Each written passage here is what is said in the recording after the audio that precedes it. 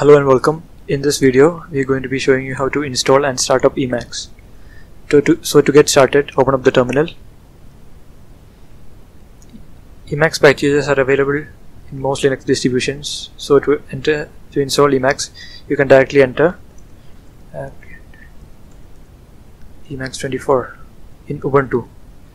For other Linux distributions, use the corresponding package manager. So then enter the password. As you can see, I already have it installed. Now to start up Emacs, either you can use the Emacs launcher icon,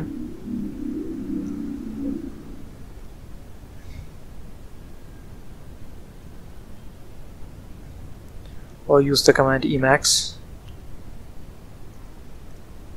Also, if you want a non-GUI interface, for example, while you are opening Emacs in another system through SSH, you can start Emacs with the no window mode.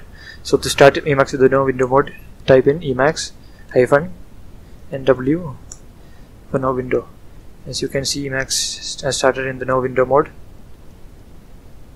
and that's about it for this short video. In the next video, I'm going to show you basic customization of Emacs. And thanks for watching, and please subscribe.